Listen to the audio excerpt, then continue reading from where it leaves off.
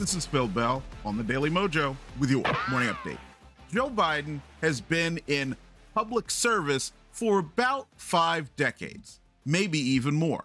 But you know what's so interesting? In that 5 decades, he's been all the more willing to tell the truth from time to time. And a few days ago, he did just that. In a speech in New Hampshire, he said that we got to lock him up, referring to Donald Trump. Now, that is really good for us for one reason.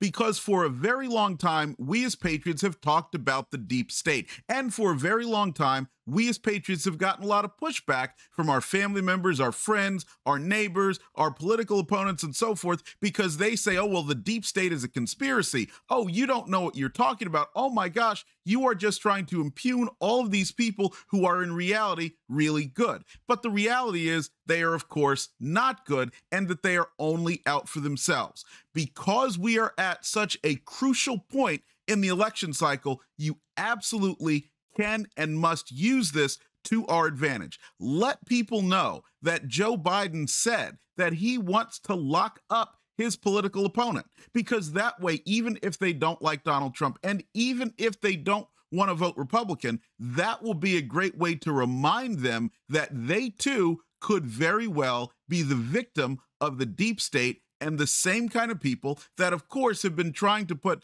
Donald Trump, Steve Bannon, and anybody who's a conservative in jail, not just defeat them in elections.